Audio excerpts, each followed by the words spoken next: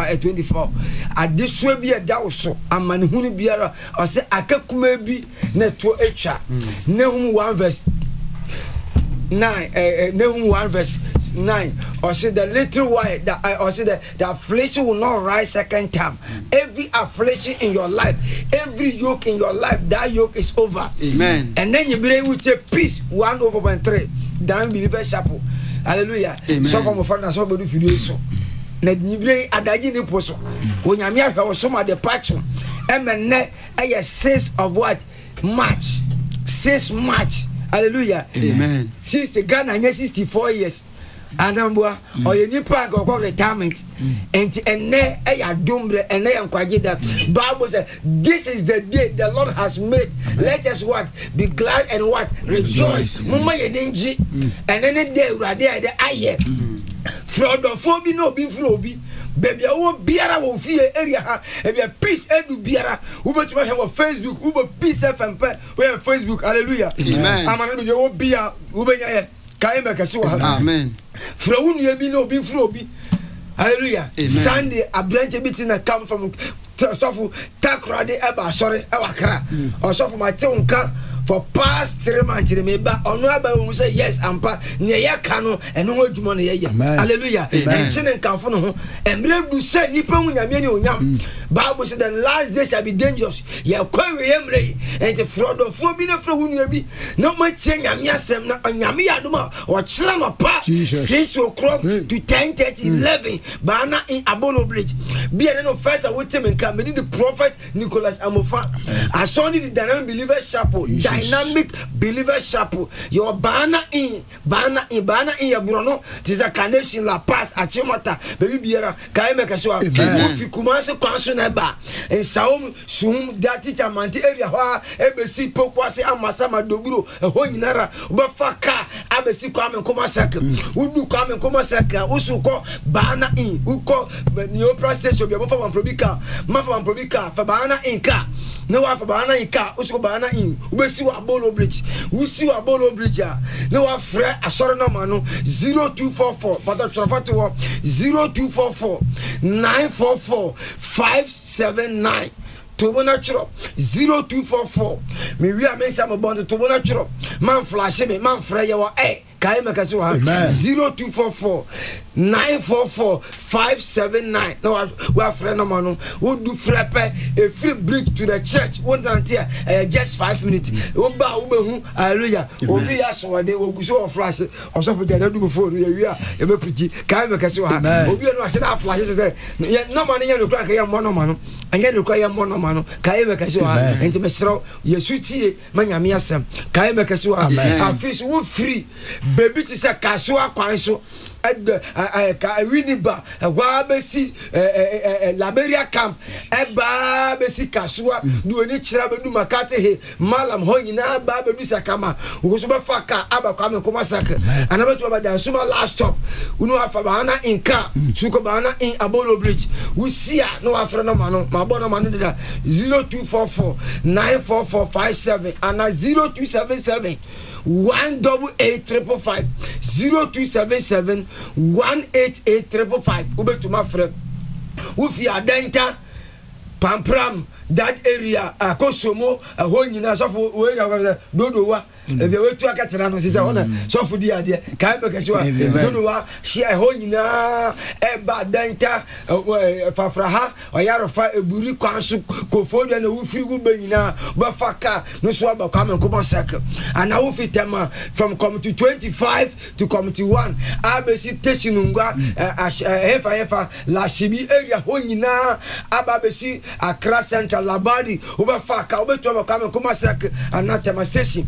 For Bana in car, when you phone, so for Duno, or for Bana in car, for the family, for Bana in car, Sukabana, you will see a Bolo Bridge, we'll see a Bolo Bridge, pet, no friend, no man, wo frɛ no ma no pɛ iba fa bridge no so bomu say short form you know address kama e cha kwa shit wo ma about wo hu say yes wo cover do asori wo cover do asori kai me kase ha wo ni wa ye ni ho ana yesu ni wa wo su ni ho aya wo ye yenti ana nanyi bre wo fidie so wo nyame kan no o shira kai me kase ha nanyi bre sofo Moses ewa ha hallelujah ye nua sofo abesra ye kai me kase and sofo yima etumi amba brother saving and so ha wonderful brother abrantia kama mojamono ye djuma odi mpa wo se odi mpa ye kai me kase ha nyame adom ye start a program kase Wednesday anopa Thursday Friday na daji ne puso empire emwosra enu ade na buruso kai me kase ha enti nyame yadoma o chana pa ye ya sori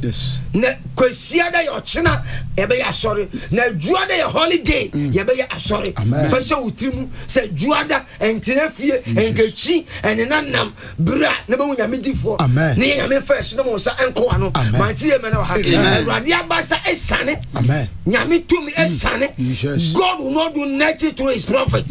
Hallelujah. Nyame na mni paso anabonipa me catch last week man will disappoint you but man will appoint you. You need somebody over to me I lift you up from your failure. Hallelujah. When Joshua met Moses the life exercise abre Elijah say Elijah the table exercise Peter say yes you know what the car anameboa Peter ntumenda Uko Israel, uko Capernaum, sofu the richest house. Our Capernaum, Peter Fie. Obi no wire fisherman for so many years, 20 years experience. Peter ye felua. Ne na se kura yare onye skentuaka. Bible so see Yesu no. Yesu ka kabrantie.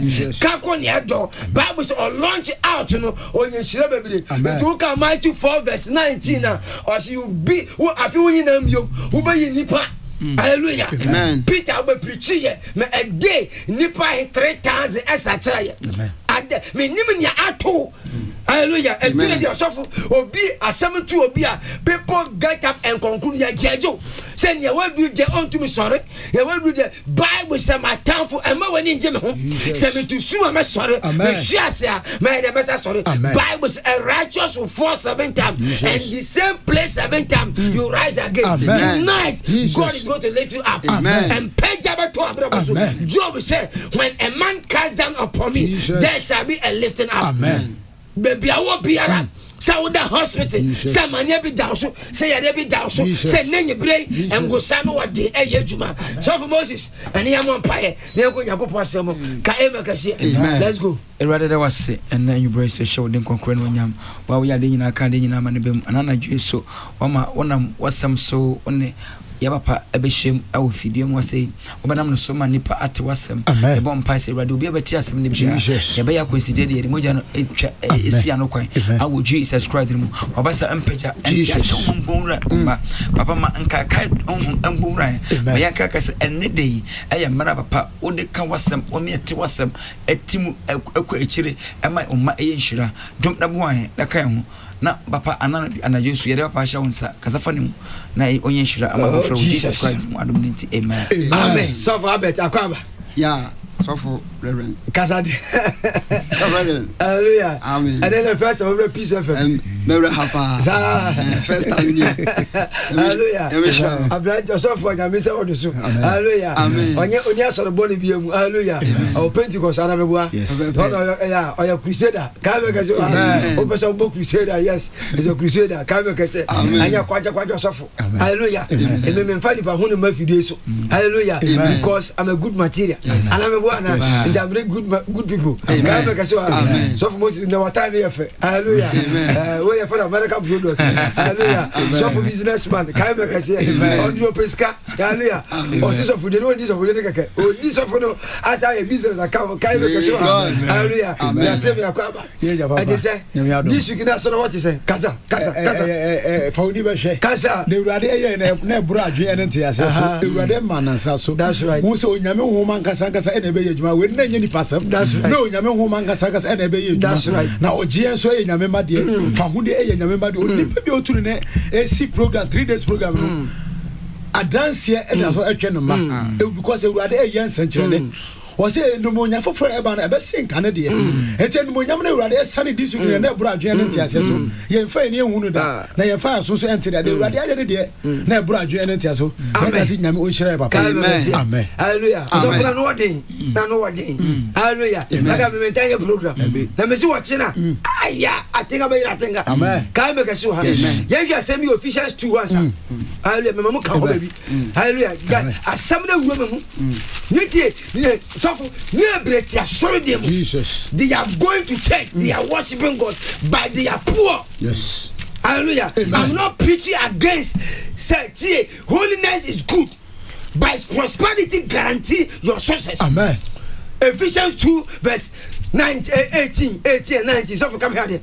And I read, for through him we both have access by one spirit unto the Father. Now therefore ye are no more strangers and foreigners, but fellow citizens with the saints and of the household of God. Amen. Amen. For household of God. Many of my uncle. Ya ko Ephesians for homa 18 menu chichemu du wati. O say every say na so na ye menu enyina. Enam hoho ba ku mu enya nkwa. Ekọ eja no nche. Enti afei munya hoho enam akọ. You are not a stranger. Kanko. Was in a emum. We are wanting for. We are wanting for. I know Yonko Emma. Emma. I didn't coupon a few for. Amen. You are the what? A citizen of the kingdom. Yes. Or so for yes. So be a citizen of Ghana. The Ghana COVID-19 by ye chicken and I'm a foreigner. And I'm a foreigner. You cannot be a foreigner. Our America. Jesus. America ambassador of Ghana. One of Ghana is you. Go and check it. Yes. Means you are one room, you defeat America straight. And we just be a ambassador. The person NOC or my name. Yes. Bible says we are the ambassador for Christ. Amen. Or so for who dear, you are a citizen. Jesus. It is a COVID-19 buyer. No man penny say a champion. One chairman Nigeria for one chairman Togo for or chairman citizen. Yes. It's the way you Christiania when Yami one fan and the pa and come. Amen. Nyamin find the pan kamu. Ka aya wodia. Our the paya wodia. Sikaya wodia. Now some crophobia. Your citizenship who sent to me. Ye dinner be a national. Ye obi the Greek card. Send you be to become a foreign pesa or call or kajepesa or fill for filling from or be near and so for the citizen paper they sent to me can sana before and to me deal with citizen rights. We know because amen. You are going to church, it's all right. Yes. By the citizenship, know your right. Knowing God is different than going to church. We're quite sorry, but the relationship between you and God is different. And the Paul said, dear. And to what you sorry them now bonfire when I mean Juma. Amen. Yanko Ezekiel chapter 1. Jesus. My God, verse 18. Ezekiel 1:18. That's right. And I read. Call suffer. I say, as for their rings, that's right. They were so high that they were dreadful. And their rings were full of eyes around about them four. And when the living creatures went with the wheels, went by them. Sorry, fetch me, Zachariah, fetch me, yeah. And I'm a charge, Zachariah, fetch me, Zachariah 1:18, fetch me, Zachariah 1:18. Fetch me. And I read. Call something, and I read. I say, and the people ask you. Then lifted I up my eyes and saw and behold 4 months. You are the Bible scholar. I did me power when I say me chira wadi a wo fa. Na ubedu e chire e ba me adwuma. Amen. Until like dia wodi me chi be firiation no, you know what you get from me. Yes. Obi on shuffle on per se oba brain once as you obi as what you are sorry but experience is the best teacher. So what you say shuffle your two just mission in China. By 1 month, 2 months, by 100 in on my life. Baby, you're free, you know about and not on yourself with the rest of yourself. Debbie. Hallelujah. I'm one of what's not come. I bet you feel and to one young go pound, see, baby, you're doing the power. I want to go for any. And when I will go sick up, yes, because we know what to radio and what to be and can see baby. Bema wo nyame suma to nsuo When I want to TV, into be a TV station, or be a to airtime. Jesus. When I want to TV, no. When I want to light the, when I want to TV license, no. And the more be and take you right. Zachariah chapter 1 verse 18. Zechariah chapter 1 verse number 18. Go. Then lifted I up my Then eyes. lifted I. Go. And I saw and behold I four saw horns. behold and 4 horns. And I said unto the angel Go. that talked with me. That's right. What be this? Go. And he answered me. What's it? These are the horns which have scattered Judah. That's right. Israel. Go. And Jerusalem. That's right. And the Lord showed me 4 carpenters. My God. Then said, Go. What come those to this to do? Go. And he spake, saying, Go. These are the horns which have scattered That's Judah, right. Go. so that no man did lift up his head. What's it? But these are these are come to ferry them, Go. to cast out the horns of the Gentiles, What's it? which lifted up their horns What's it? over the land of Judah. Amen. To scatter Amen. them. Papa yanko. Ya kan Zakaria homa eti ba konjichemu du oju. Wasina me ma menu so me hwe. Me ma menu so hwe. Na hwe. Na hwe. Na eman ennan enie. Kwai. Na me bisa obofo a one me ekasa no se. That's right. Eden eni yenimu. Na oka kire me se. Yenimu ne eman a ebo Juda. Israel eni Jerusalem epete no. Na Ewurade ka kire me se. Already catch me say a 2-4 bana na bibisa say ede eni yenimu ede na yenimu eba be ye na o say yenimu ni emen a ebo Juda epiti na obi amma ne tiri so no. This is the horn who scattered Judah, Jerusalem, and Israel. Wabo nipa edimiensa. Israel is a city of peace. Jerusalem is a city of peace. And nothing that David it is a ukuma wa. No one trying to see ukuma bobia. And David ekum go right o twenty. Ubo oda bompire day. So ubo to me dry umpire na nya juma. What the guy said? Anointing without money is annoyance. Anointing without money is annoyance. Yes, you said, Peter said, yeah. I said, Daddy, give us our daily bread. My daddy, Gianni. Say, by you, be by and chest or shuffle. Me watch me. I can pay somebody's school fees. Yes. We are not here just a preacher. We are here to demonstrate the blessing of God into somebody's life. Amen. Bible say He have given us the power to unclean spirit. What is unclean spirit? Jesus. Poverty, sickness, disgrace, setback, and unclean spirit. Jesus. Or see when they are baby, a pagan, Etia Judah, Jerusalem, and Israel. Say a few of our shuffle, Nipa, a pejade, Ubatofu. Yes. A woman came to church Wednesday. Now, playing Yesika, me, madam. So, you know, me who's a fear, Yesika, now Subako, and people become a beggar. Now, say anything or so for young pack. Now, playing Yesika, Papa and never, Papa was 79 years. So, for yes, answer when you be Jesus. Or be to me, see you, I will fear him, I will see him, or Peja, and ya females, a fear night, no, I cheer. Maybe the child say. Baby, cause you of fear. Jesus. Bible say Adano. Joshua can say, you better lay this foundation or the Bible trust. Yes. A branch be sorry. Joshua a casanoni ho. Only the foundation of Jericho. Now then the first one, then the last one. Etos. What was he come from America, land in Germany, person business or Ghana, without consulting the prophet, without seeking the face of God, you must inquire God and seek the face of God. No, when you are Jesus, Amen. You are the citizen, you are the ambassador. With dear, now so you lack something. Yes.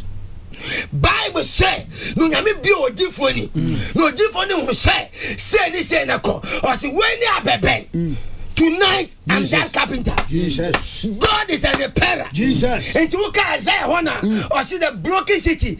I'm going to repair the old city, the old place, the crooked place shall be straight. Amen. And then Monka Biara. Jesus.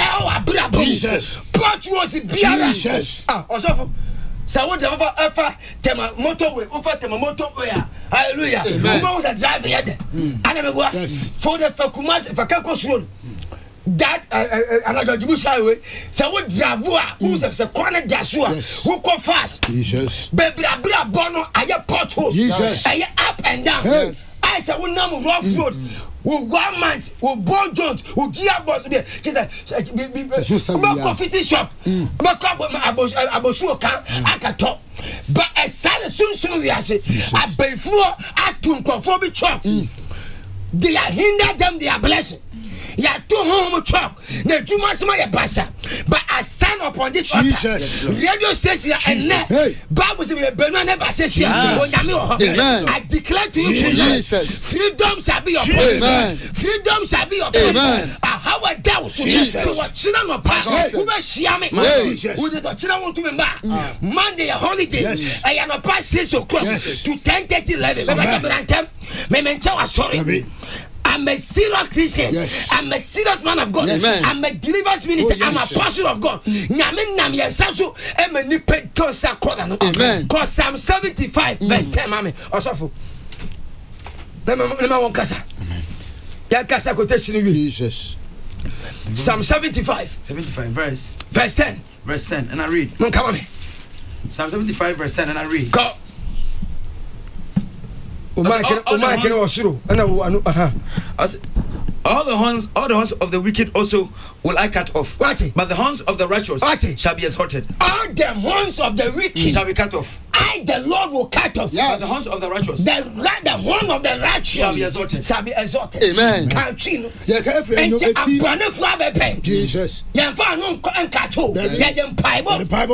Prayer. Yes. Move mountains. Yes. Prayer is a machine gun. Yes. Christ only one Bible and wakudia. Yes.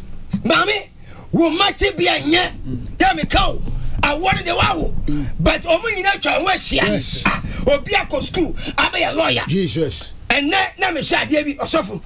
A young guy or be a parliament, a young MP or parliament 30 years. Why LLB? Muna mako school angase. Why the PhD make us say me? A young guy 30 years. Or be the 60 years 1,000 Ghana won't be. Hallelujah. Amen. I just of my commercial son they preach for that some are preaching. Amen. Hold the question. Hallelujah. But some and the menabro master. Menabre.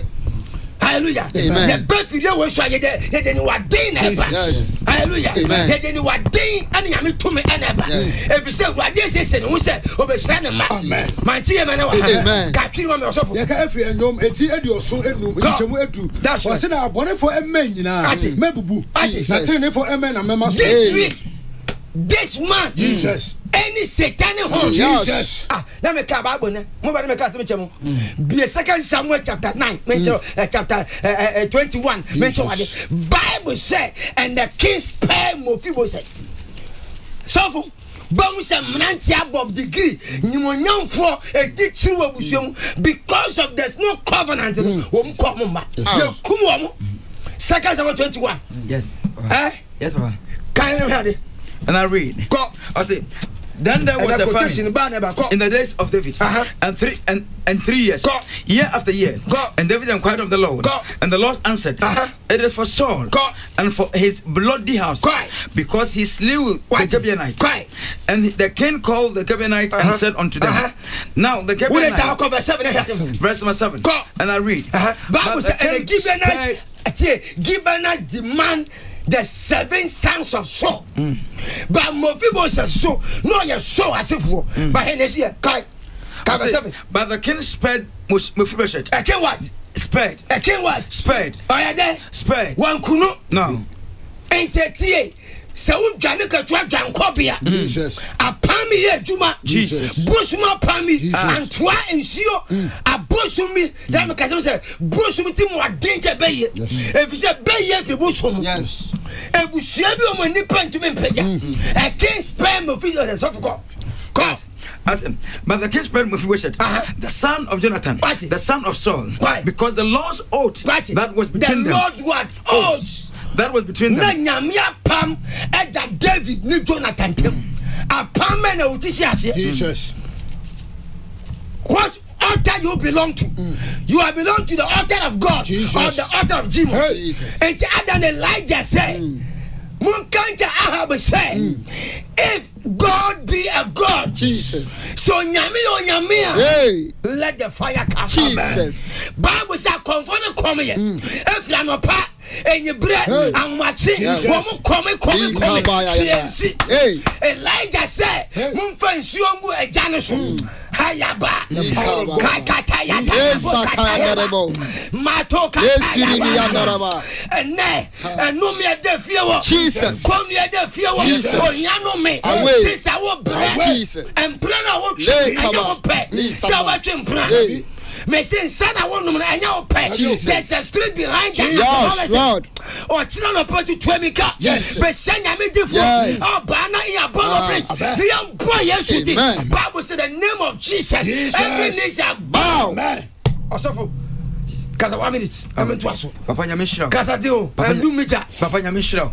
No, your Cassiapa, woman, a tearful, you know, at Tinyame and the Etinyamiase, because Papa, sometimes, I'm remembering, I am Nippon Tiasi, I am Ocean, maybe a Yasan Convention and Noma Asia. I will be with us in Tiabini, Etiabetumi. Papa said, Unshia or Wafua, and not just a Wafu, so Unshia come off for another Kafu. Papa, I'm not coming to say, a ya obedi with you, not say, or shut the tent and the gas here. Now, Ottawa, I officer. But Oceana or Susana, now Ujano Cotrana, I feel Ojina, Otubi, no one said, baby, or Druno, so Oyalis Miseka, Adibia, a Susan Mercenary. Papa, your cost couldn't be son. Never Griffin, Pepaco Unya, Pepaco Unya, sir. I didn't know general psychology. Pepacron, a Yamania, Pepacron, a Musu, Pepacron, a Cizadi, because what to me, I go to make PF. But I'm not used to be able to Jesus. Or who are economy. I feel yes to at the end. I'm out to me a coin Jennifer. So when you won't put in point, Papa won't Jenny Q. So never won't put in point. Won't Jenny Q. Because Papa was sensible for 38 years. Right. I'm not sure Jesus. One with the Q. Obsessed identity.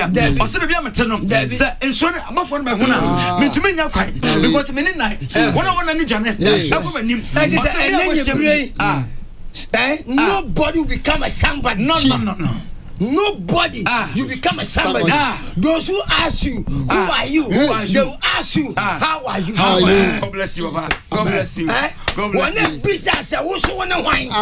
Esika for Casa also could be. I want to focus also could be.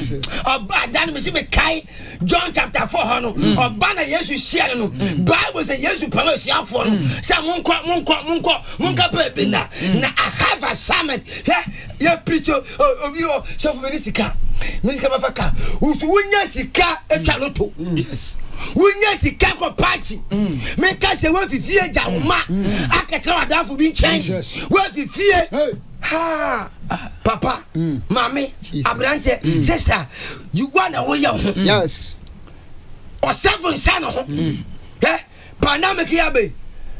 Then when I have bomb pie Corona Bay, for no way about 12 minutes. Yes, she said, they start from 5 p.m. Yes.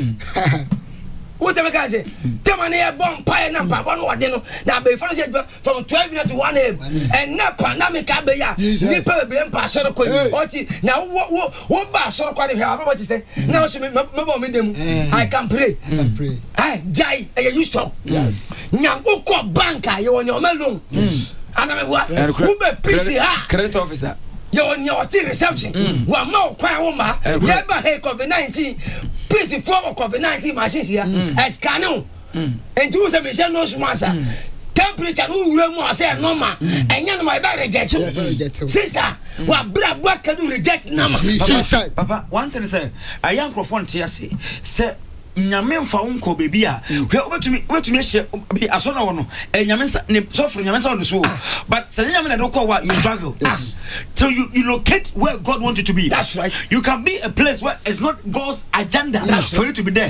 You will struggle till you meet whom God has assigned your destiny to. That's right. Not every man of God carry your destiny. That's right. Papa na me catch you be in this home adibi kutia Abraham because no one tell you. That's right. Enti Abraham Adi Akutia no neba Isaac duru no Akutia the same thing because one man pay manada but Isaac bompire man neba Jacob eti amena ono ne to no bibi kasa ma no papa se won hia bebi a nyame nipa nyame asma wo sako no wa you struggle. That's right. You will struggle. That's right. Eti onado for utie and na anatwi ne betuma ka che on say bra banana in. That's right. Nyame bo chira Sunday all road leads banana in. That's right. Wherever you are coming from, wherever you are hearing us from, right. I want us to know that wherever you can find yourself tomorrow morning is banana in Aboro Bridge, banana in Dynamic Belivers Chapel. That is where God wants you to be located. If you will come to that banana in Dynamic Belivers Chapel, I want to let somebody know that your life will not be the same. I want somebody to know that you encounter the prophet of the Lord. Last you go be friend. Let me hear ya. Maybe to tie. So nyama nkosu ye. Abrabo ya me se wuti fie. Nyama nkosu ya. Me ntumi ma ofie. That's true. And nu de metwe sika ba du peace ya. Say what me nka we to anamo. Yes. Nkofo fi ya ko Nigeria. Jesus. Man train na yare bone ma ba oba. Nabi. Man train na kabi ma me no. Na so me tio 2 years, 3 years. So me tio 1 month ni. Mami. Bible says faith comes by the hearing. Yes. The hearing of the voice of God. About the 4 lepers no. Na kanyame want to me amfa abofo emfi osoro anko the come of the Philistines obe to me but emre nyame soma Elijah na ko Elijah so onka kan kire Samaria for say ontena say nyame gu no akota foreign ka che wo say se atena say ebeku see a tra ibewu I'm a prophet, I'm a man of God, ordained minister. Matia sorry na me ntira ka moda torture mefu me no go from torture 2,000 prophets sent from Akoya back to Bible conference. Chimudu we preach here. Ado me se me nka enguru so bishop self Yakobo Shira. Chimudu preaching, I saw the finger of God our altar so. Many madam for suffer na tia konya ba koso. I'm a prophet or a teacher. Don't joke with the prophet. Never get suffer the suffer. But upon the preaching, you about for $1,000 US. Tell you from $1,000 US, about do 50 Ghana. And you be me bottom me be young pledge. I back to be young pledge. 1 week for Scanafabra. Me say so papa ne beer no about $1,000. That's of him. Or 50,000 me cut about $10,000 and 1,000 Ghana buy 500 Ghana, 200 Ghana, 100 Ghana. Me so go for sorry. 50 minutes bio me sorry Jamadan for sofun eka preje for my life chapel or your cinema me do a better be lamb baby apostle some kwanchankra also you young junior pastor no boss for this some kwanchankra uchi newu we are young pastor no boss for the otabe uchi newu se be ti obi bob pani bi ji Kufu Ado Mahama say Jimmy Ghana how you say Facebook ne technology yemfo buo a small boy what ya sorry 25 no boss of the apostle nyameche Pentecost sema nyameche who dare you musuru adi wa Ghana how now this men of God Archbishop Duncan Willomo they are the founders the one that foundation also me do obechebi apostle general nyameche now sorry obechebi now me crash be bompire wo US me say me vida crash no go chena yera onko sorry or you Ghana ni what na block 38 so say sorry dem da also for am say crash go chena say I yera for 2 years when you go chena go cost $2 million $2 million. Only the hearing problem. Then you go change the castle floor put us on a bathroom. Let me say, go to your bathroom right now. Go check no catching your son. On the minimum or being a young one as a chum. A small can we did Mexico or quack up America.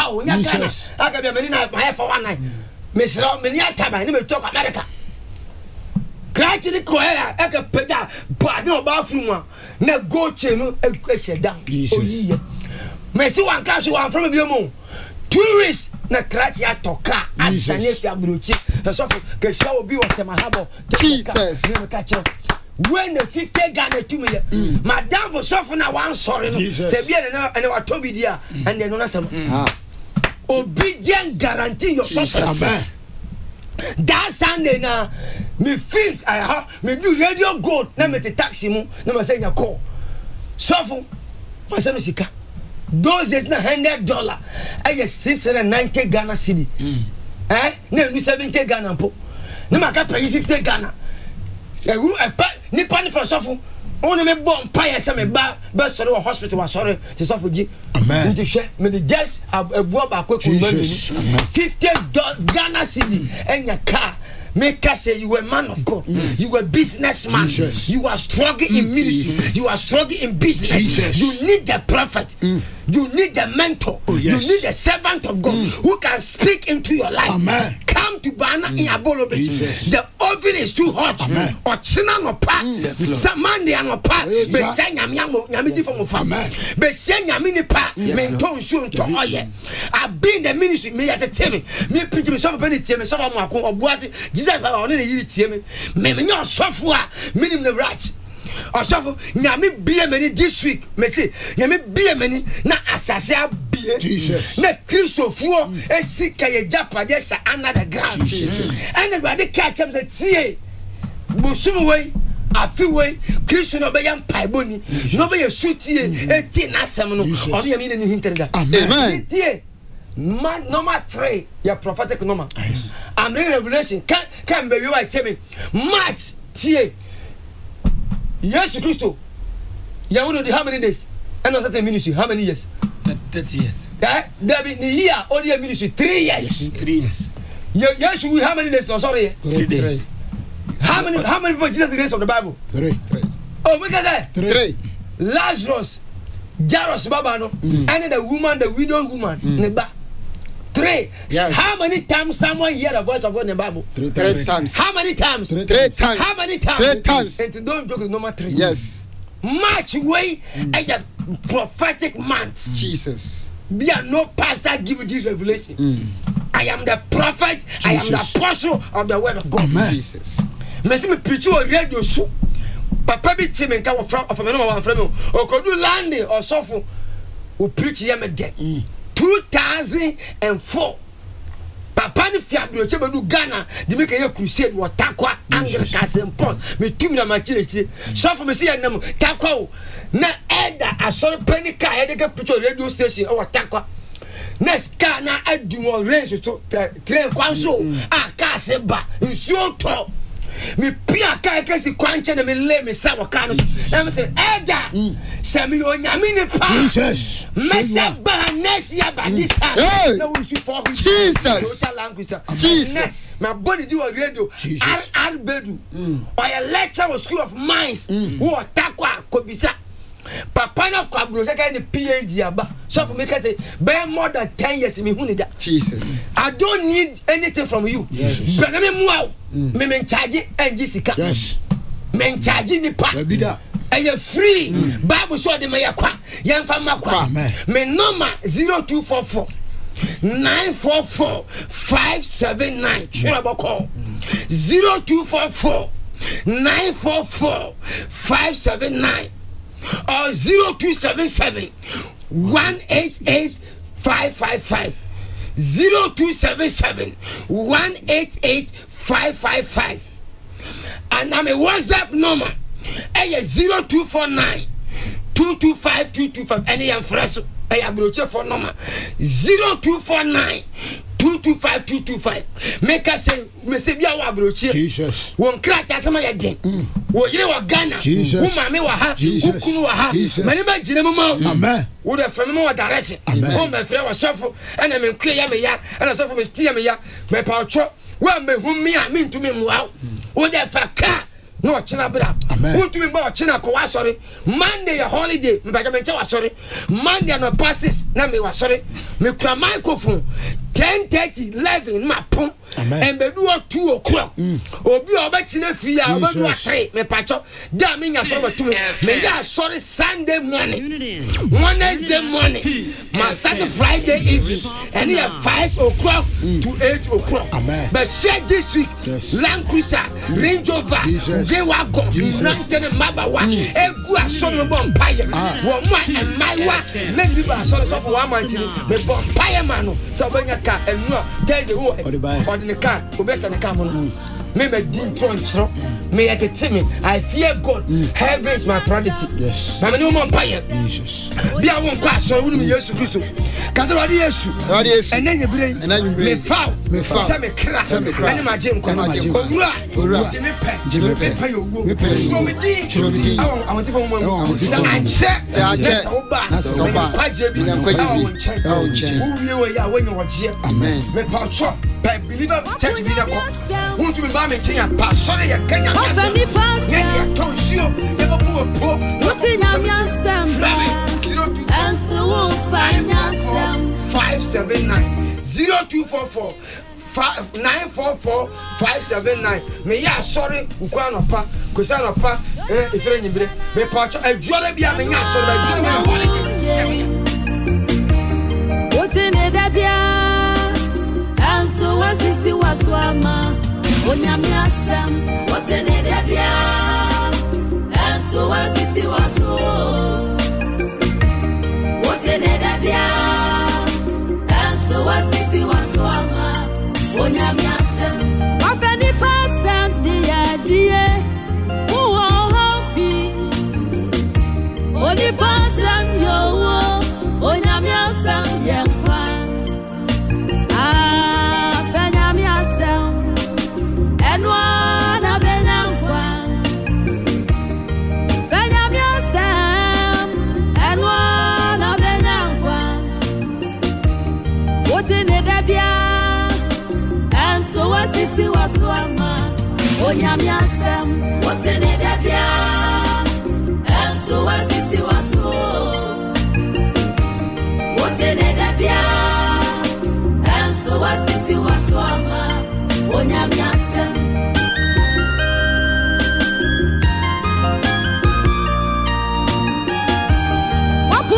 and so what it was wama onyame asem onyamiasem what's in it dabia and so what is it was turn it up peace what's in it dabia and so what is it was bofom pempem so sujina baby a wo mu twen on se ye hwe won kwaje akiri akwan mediani apostle Anthony Ahenkai mamre papa wotie me betima fam YouTube live o Peace FM 104.3 FM obetimi ahweme mechia obibiala achia Peace FM adwumayfo ne emumpanyimfo nyina se Kristo asundwie enkam no ogide ne se pane nyame asundwie enkam pa last week miss me bay and a buy the last 2 weeks so me na me nyame asem buy na ma to ni din said that so ka ma din kwankwangu manimu na nkwangu manu a udin be komu na me kan last 2 weeks no na ma ko to me bo ase akuru kire apensem bi betima boa wo ebeboa wo uchi asem we ya so me de bra woni de mama oh my god set time etimi abiti drivers ne adofo wo chichini benche ye nyina mu tie me Facebook ne YouTube nyina no na me asundwe enkam ogogu Emmanuel Salvation Church obetima fan live na Peace FM 104.3 obetima fan live na watie me akọ asundwem aka onipa bi a wo wi ase biara na ade betima san a emadin ko enkwanwoma me de bra last 2 weeks ni mu no ene se wade ba ko bi aka ehya dakamu wa brabomu a edi wunya na edi stable wo eno ebetimi obo so fo bi na we good but no problem ba ko pe bi a aka enso ba ko we obi o man ne kase pa na aka na ne ye good o na ne ye good na enso oh my god so nipa we very fantastic obunipa odunipa obrene ho ase openipa asem nanso adasoka na de baako enti ehono na e wose etimi ehwe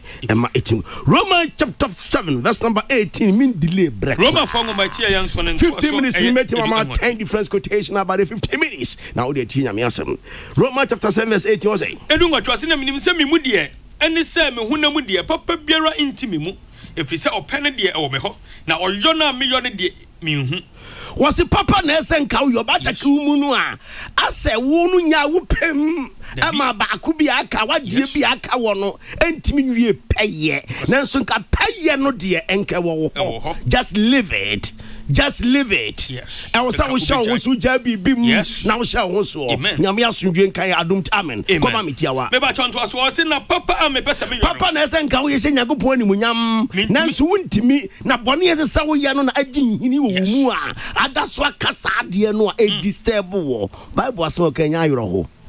John Romans chapter 7 verse 18 again. Papa na ese nka me na mintimi. Ne mo bone yese sa me ye no na meyo.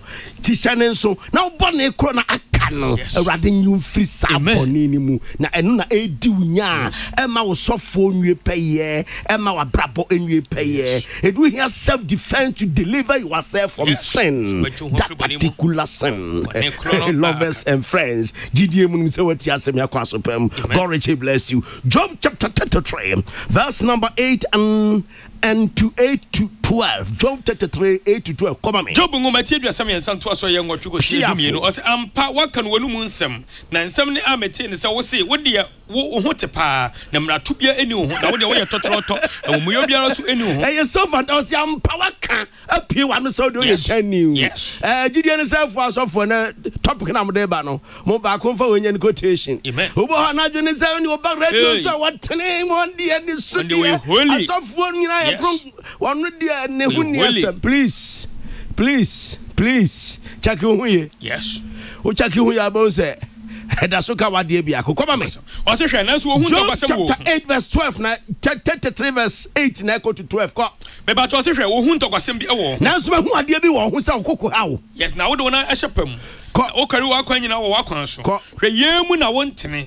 eno na mebua wo nei wo se wo yo ho sa ne wo tene wo susu sa wo ye jani na so ye hu na de bi wo ho eno mu na wo di fo eno mu na mebu aten so na wo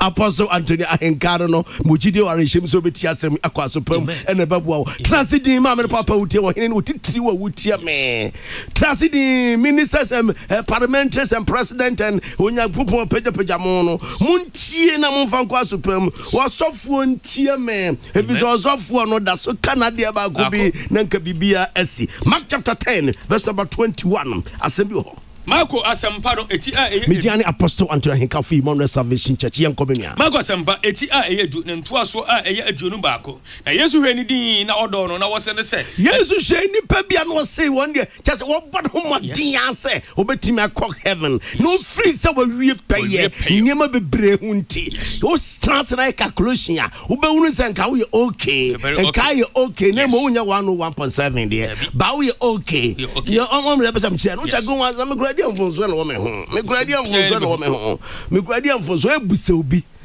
obi a o pe no kreka o new ye na on kire mistakes amen na no me tra so ndem se mpa chom the topic bi copies enti mo ntwimi so ntonto urade ona munu ze aya na o ya ne duru me bi akasa eduru me bi asa o temfa o so duru me bi o tam nya ni nyina no kre Emmanuel Salvation for Mejitum. Me say me 100%. Every time you honam ni moja. Amen. Make sure to deliver yourself from sin. Close. Jesus Christ. And I bet me who send you wabrabo esiko. Mark chapter 10 verse 21 was say. O say na Yesu hwe ni din na odoro na wo se ne se nanso da so ka wade ba. Yesu hwe ni pandin was why na ma bebre. Na odi otua utai. Utu do ma me. Udo na no waja. Ubra wo ho ubuade uhwe nipa udo nipa nanso da so ka wade ba nipa me ko o se ko na go to de wo nyina was ultimo de so be giver eniama won fa nche na busu a wo hodo agu ho no ti kokora udi fo amen da bia o engu ho bia no bia ba no ma he no ko ba ka engu bia ba no ma he trimo de ama niema ni dam niema nyina nkofo nke bitima bo wo mu nyina ada ne naso enti da o de ba che bia no ntim fa nche iso tugu efri se satan e papa no o anwene obi se nipa bi e wo ho wo se da so ka wade bia ko se udi bi fa Unya bibi mumenipa. Amen. Osankafo ngoma na ye Ecclesiastes chapter 7 verse 20 was it? Osankafo etinso ne nto aso ye adwunu. Fantastic. Osina wodi patini bia ni asase so ye papa no nyabone. Patini bia ni ho. Yes. Ni patini bia ni ho ye papa no so nyabone. Enti asofo bitim ye kokwati ase ofonsuo ni ne ho. Yes. Na obon nko sofo achi What criticizing your uncle for? Or papa. Onipa bia won sinto. Tiya iwani azimpuna. Sano you yonko dear. Try to deliver your one sin. Momodin so body back open aka no betimi. Yes, exactly. Boni ba ku bia ka wo no. Hweso so be yie. Me fi se no na aka me no mienu. Me no mienu nya wo kwa me ka ho bi. Edi entra ye calculation. Obo kwa ne de buru ba ko. Obo ne buru mienu. And there's one timi ansesa de na boni no enyini. Na enyini ne so no na do ko same. Bisa kono no na enyinsan ye. Na ko and na do ko wom. Take care and watch your steps. Make sure to deliver yourself from sin. Na you have never been. Onyankopon ma brenye de. Amen. What can he say? Romans chapter 3 verse number 10. Romans 4 go metie me nsanto aso yedu. Me ba chodu nkin ka to se de watch ro se. Woteni biara ni ho do ba kumpo ni ho. Obiara ni ho ya badreba na obiara ni ho a ohwe Nyankopon akira kwan. Wonyina amane na wonyina pro obiara ni ho ya papa na ba kumpo enni ho. Enti hwan adan na ba kumpo ni ho. Adan sa sintone wo ho. Adan sa hwiase no ho. Die na aka. So what I say, this a carton. Name you make sure me the make sure unity soon say. Whatever it is, you are son of God. We Nyankopon ba. Amen, amen. Amen. Na society na come here, meet me repay because me person me din ko enkwa the book of life no. Me person already three me din won kwa no. Me person me nkwa na me kra kwesi Onyankopon sa. Me person me wo me wuma awurade. Me person me ko heaven. Enti ade agya awurade se obi no ye ba etene ni na da so ka obi ade ba ko a. Ba ko beti me si me heaven kwan ya na. Ene na ehon na question. Ho ye questionable. Questionable. When was say we audit. Now to me cross check. Now make sure say my dear back one akano. Radio me mobo. This are we exams. These exams now want to me English or maths. Now you are who qualify. But English and maths no ba ho gra wan twa. Now it say what sack up man wan huranyam. Brothers, lovers and friends. Minim say me no me da so kaya dear back bi. Yes say hwe ani be hu na kira kwae. Na ye no yentimi ye hu mfrimu na yentimi nwie peye. Romans chapter 3 verse 10 kind of so fantastic. Luke chapter 7. Luke 9 man train ye. Luke chapter 9 verse 57 man why. Luke asempano eti a eye nko. Mediani apostle Anthony Henkoff Emmanuel Salvation Church. Mamre papa wo tie me wo gidi orehye mu se ene kwasi obechesi me be kira kwan no ba me nyina so bom asoro nya me dia yemnu mi onu dia unti na sondan ni siwo kakra kasa no sane be ya benya nkwanye. Amen, amen. E so ka Ghana nkasa dia ba ko. E so ka ministers Ghana obi usua ngoma na so usua ngoma sabio ebinom se osua ngoma be sisi o man no osua ngoma be dupu o man no na Ghana anya mfie 64 years Ghana eco pension but Ghana ye la lesula lama o man asne sere nko a efiri se ye mpanyimfo no kwa sere firi omu ho no wasa aboa no sa de akoma omu se monyim to mame enti no na kwete se ya next week dwinchirima ho anam de beba dwinchirima ho anam de beba next week. Amen, amen. That's so kwa de se obeja selfishness that's so kwa de se ubetimi ador Ubedo Bushia, no adore mine. What Bushia for not do my disguise Adani Adama, won't to mine, whom so much actually. The end of the day, and 1 year more mine. Ain't it as a quad year because of the mine? What do Bushia, not do Yankopo? Amen. Shannon Smammy, which our bank concluded. Amen. Luke chapter 9, verse number 57. Lucas and Petit Cronin to us where a Junum and so if I 1 hour or pay baby ayo and son or could decrease to a tree. But a Junum so as in a bus when I'm coming over chrono. Obi catch and say, already baby a rubber could be watching. And you know what na Jesus and says akrama wo a Canada be akosia da bia and this year akosia da na be 52 ma check akosia da wo be 52 na 52 na wo mu no bo ho a obechem mienu yes 26 Nyankopon be kwa so the half no the half so ayene ope enti we are kron said the impo communication to God kran be we sacrifices to God kran we default what you say enti no se hu ye what na obi ye dey obi be ba aduanum nkron no ɔse no wɔka kyerɛ ɔfoforɔ sɛ di m'akyi na ɔno deɛ ɔse ne sɛ Luke 9:57 wɔso ka kyerɛ ɔfoforɔ sɛ ma me kwan na menkɔsie m'agya ansa Yesu ka kyerɛ obi sɛ di m'akyi meyɛ nyame adwuma so ma me kwan menkɔsie maame ne papa ma busua ansa kɔ na wɔse ne sɛ ma wufuo nsi wɔ na wufuo wɔso nkagya no ma awuo no ma ɔhɔ no bɛn wuo no ɔmbɛmfunu no nsie kɔ na wode kɔ na kɔka Nyankopɔn ahenni no asɛmpa na kɔka Nyankopɔn ho ahenni ho asɛmpa aduosɛ baako no ɔfoforɔ nso ka sɛ Awurade medi w'akyi na ma me kwan na menkɔkra wɔn a me ne wɔn wɔ fie ansa excuses to service excuses to service wɔyɛ ɔhyɛ wɔyɛ bɔ ne ho mmɔden wɔ asɔre wɔyɛ biribi ɔwɔ responsibility bi gye sɛ ɔfa telephone frɛ na wama asɔre dade na deɛ mentimi ma ɛda so ga wadeɛ bi ago sɛ wobɛma nyame boa yɛ den ama woɔ ɔkora hwɛ hɔ hyɛ na me wobɛhyɛ mu no amen John chapter 12 verse number 3 bɛbakyɛ Yohane asɛmpa eti a ɛyɛ edu emienu na ntoaso a ɛyɛ miɛnsa mɛbakyɛ miɛnsa no atifi asɛm no ɛkenkan sɛ Maria akyɛdeɛ ɛpa no miɛnsa wɔse ɛna Maria fa ngu hwehwam a ɛyɛ konkron a ne boɔ yɛ den kariboɔ baako ɛna bɛsɛ Yesu na Maria a na deɛ tete ne so tete ne so no susumboane bi ne di asie na wɔde kɔma Jesus ne gye konkron ho wɔden nya Awurade nsa ba ne so no wɔden ne ho no ɔyɛ dan mɛbakyɛ ɔfa ngu hwehwam wɔfa ngu hwehwam ne boɔ yɛ ne boɔ den ɛde bɛsɛ Yesu na wɔde sra Yesu Kristo wɔde ne nwi pepae wɔde tin pepae ɛnan na suafo no mu baako Judas na suafo Judas Iscariot a wɔyɛ selfish mind ka sɛ adenti ne wantɔn ngu hwehwam na wantɔn hwehwam yɛmfa pesika yes na wamfa ama hiafo ɛda so ka wadeɛ biako yɛ ahoɔyɛ a selfish korɔno nketenkete nnibrɛ mfata ɛwɔ mu mɛka bibi na akyerɛ wo sɛnea ɛbɛyɛ abɛhunu sɛ no ɛda so ka madeɛ baako ampa kɔma me wɔse ɛnyɛ sɛ wɔdwene hiafo nti na wɔka yei na mmom wɔyɛ owifoɔ na wɔkura kotokuo no na wɔwiawia de wɔde enti wadeɛ biara aka ɛma abɔ nyansakorɔ no ɛma nneɛma nkɔ yie ɛnɛma adrɛse me ma nti enti yɛnhyɛ ne nso wadeɛ baako bi aka biara no ɛna ɛdi sɛ bo suba bi ɛha wadwene amen amen ɛdi sɛ moma no Revelation chapter 2 John 20:24 hɔ ɛna ɛdi sɛm 2 verse 4 so na memfa masɛm nyinaa nyɛ sɛ deɛ mede bɛawieɛ no mɛbakyɛ Yohane asɛmpa ti aduonu mamrɛ papa wɔtia me pɔm de me telephone bɛto off na wafrɛ me fɛfɛɛfɛ ne di nya ho braseɛ kwan so check ho ntɛntɛntɛntɛntɛn abɛhu sɛ ɛfo nsuo bi ɛwɔ hɔ ma wo a asɛ hɔ no wonhwɛ hɔ Awurade hu yɛ mmɔbɔ yɛdeɛ baako aka ɛdi yɛnya no ɛdi sɛ bo yɛn no Awurade ɛhu yɛ mmɔbɔ ebi deɛ yɛ abufuo ebi deɛ yɛ adwaman ebi deɛ yɛ akɔnnɔ obi a ɔno deɛ ebi deɛ sika ani berɛ ɔho nti ebi yɛ asoɔden Onyankopɔn asɛm ho wobɔ hɔ asɔre kɔkora kwa so na ho keka nyina yɛ mfomsoɔ bɔbɔde na rise ne make sure